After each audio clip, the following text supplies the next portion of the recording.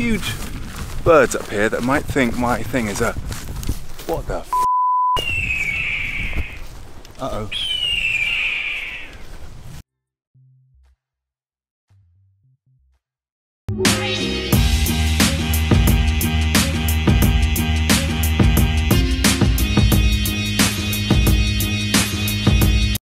So this video is all going to be about that sort of maximal effort of training, the maximal high intensity stuff that you do. You can basically almost reach your max heart rate in sort of that sort of 30-45 second zone. Because I realized a little light bulb went off in my head when I was listening to an Andrew Huberman podcast, which I'd highly recommend. He's talking to Dr. Andy Galpin. Dr. Andy Galpin, that's Andrew Huberman, and that's actually Dr. Andy Galpin, who I've heard about before. But a little light bulb went off in my head yesterday when I was listening to basically their conversation, and I realized that I don't do enough of the really super maximal stuff in the training where you get your heart rate right up, because there's a lot of adaptations to be made from that training for your cardiovascular system, and that's where things really do step up to the next level. I do a lot of base work, a lot of that sort of nice aerobic stuff.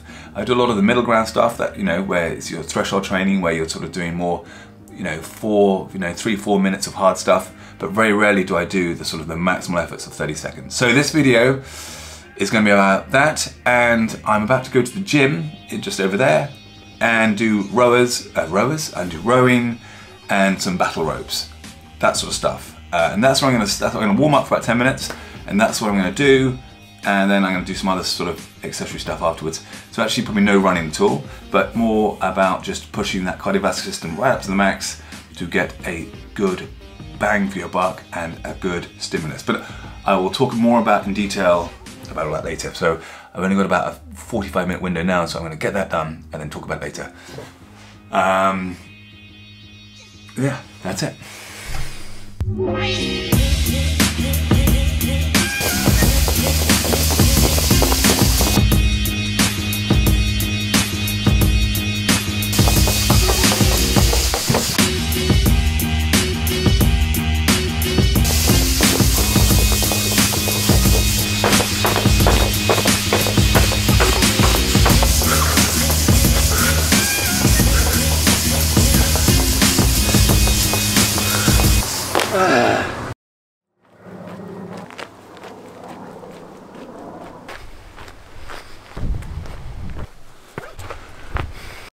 Okay, so full disclosure here, the exercises, although they are brilliant exercises, the battling ropes and the rower, they didn't actually do what I wanted to do.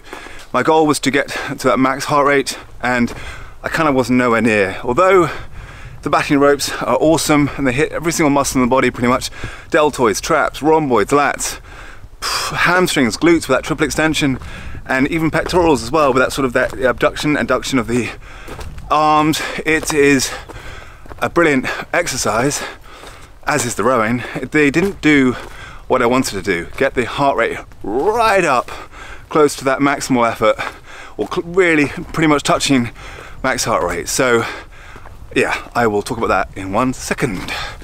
Just got to get up this hill.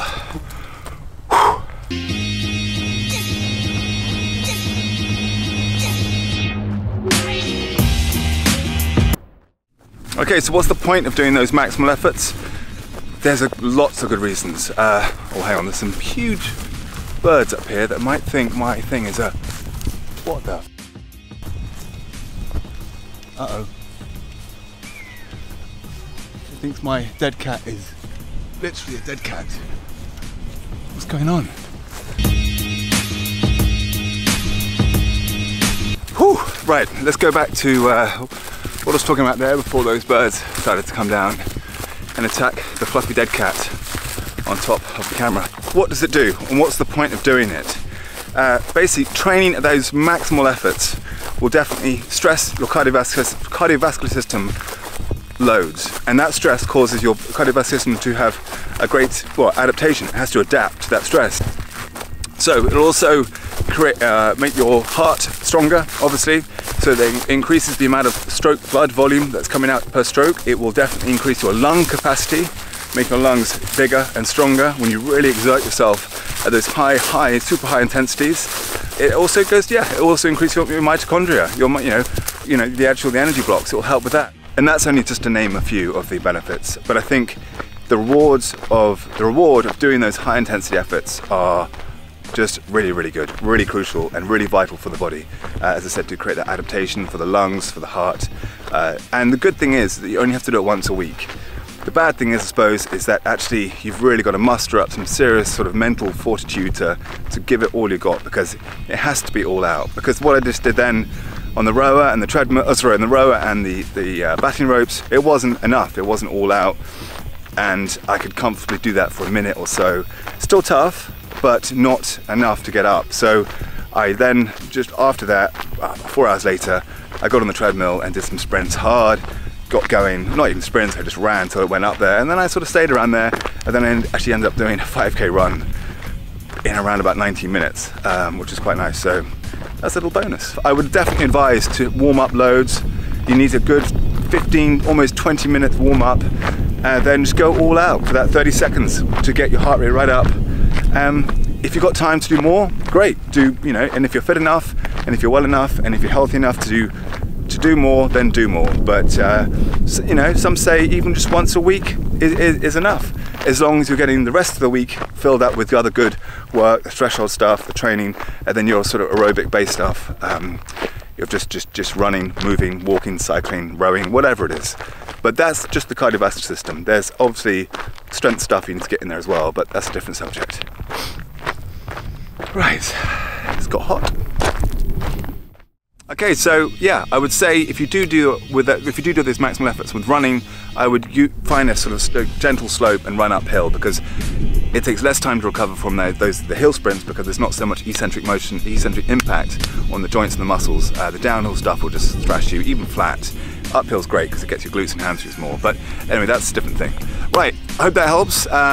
Let me know what you guys do for your sort of those high intensity intervals and those super maximal efforts, whether it's burpees, squat jumps, kettlebells, whether it's rowing, sprinting, cycling, whatever it is. Leave the comments below, and yeah, I'll be keen to see some other interesting ideas, because it's quite hard to get that heart rate jacked up quickly and sort of just get his efforts in. But anywho, right, that's it. I'm gonna leave it there.